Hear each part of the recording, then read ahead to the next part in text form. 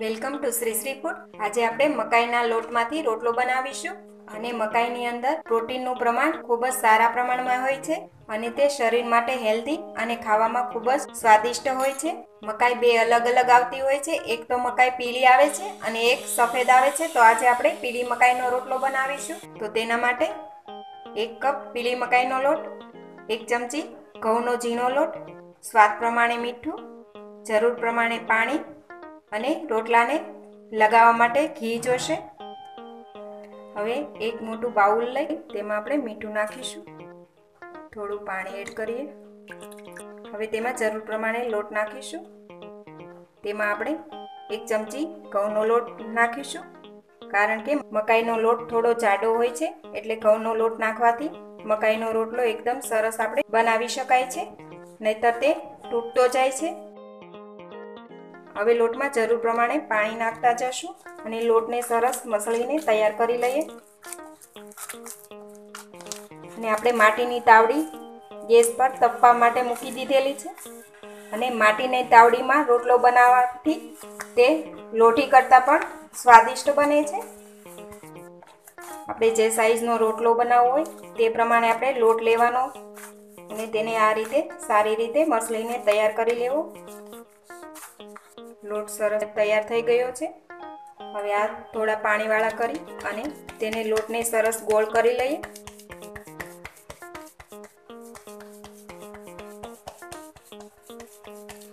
આજે આપણે રોટલો ટીપીને નથી બનાવવાનો। આ લુવો તૈયાર થઈ ગયો છે।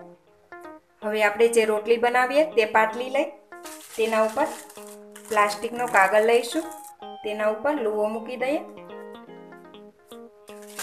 ફરી તેના ઉપર બીજો કાગળ મૂકી દઈએ અને આ રીતે કોઈ પણ એક વાટકો લઈ અથવા તો ડીશ પણ લઈ શકાય છે।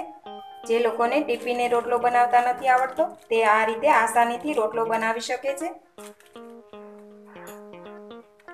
આ રીતે આપણે થોડો વાટકાને પ્રેસ કરતા જશું અને રોટલાને થોડો મોટો બનાવતા જઈએ।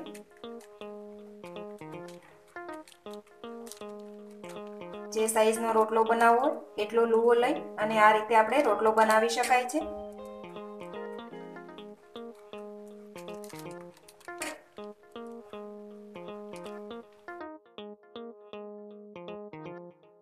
આપણો રોટલો બનીને તૈયાર છે।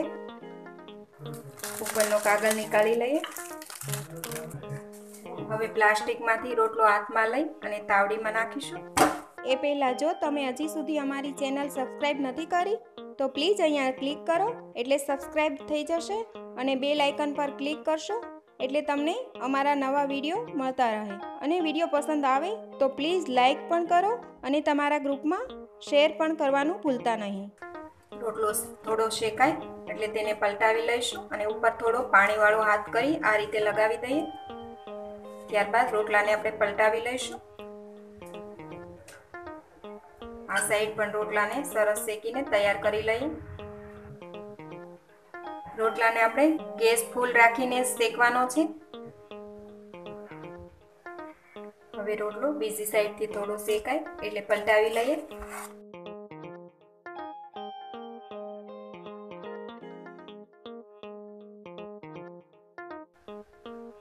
આ રીતે થોડો થોડો ફરતો હોય તેને દબાવતા જઈએ।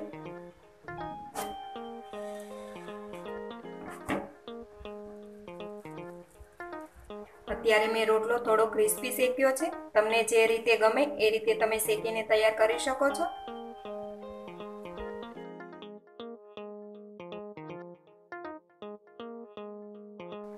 હવે આપણો રોટલો એકદમ સરસ શેકાઈને ફૂલીને તૈયાર થઈ ગયો છે। નીચે લઈ લઈએ। આ બીજો રોટલો છે, તેને આપણે થોડો ઓછો ક્રિસ્પી બનાવીશું। તેમાં આ રીતે થોડો ઓછો શેકો હોય તો પણ એ રીતે પણ બનાવી શકાય છે। પલટાવી લઈએ। આ રોટલાને આપણે આટલો ક્રિસ્પી બનાવ્યો છે, તે પણ ફૂલીને તૈયાર થઈ ગયો છે। નીચે લઈ લઈએ। હવે રોટલા ઉપર આપણે ઘી લગાવી દઈશું। તમે જોઈ શકો છો આ રોટલો એકદમ આસાનીથી ફૂલીને દડા જેવો થઈ જાય છે। હવે આપણા બંને રોટલા ક્રિસ્પી એવા ફૂલીને તૈયાર થઈ ગયા છે અને આ મકાઈના રોટલા ખૂબ જ ટેસ્ટી હોય છે। તેને આપણે અડદની દાળ સાથે ખાઈ શકાય છે। અડદની દાળની રેસીપી પણ મારી ચેનલ પર આપેલી જ છે। તો આ રેસીપી તમને જરૂરથી પસંદ આવી હશે.